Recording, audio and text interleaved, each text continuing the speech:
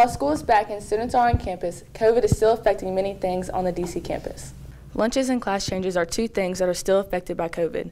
For every class change, there are 2 bells for dismissal. The first bell is for juniors and seniors, and the second bell is for freshmen and sophomores. By staggering class changes, fewer people are in the halls. Lunches have also been impacted.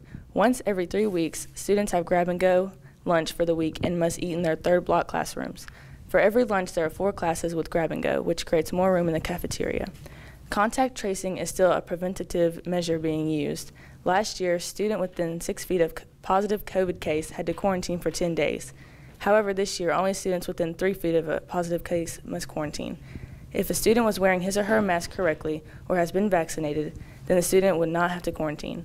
If a student has been traced to having close contact with COVID case, there is an option to get a negative test after 5 days and return on day 8.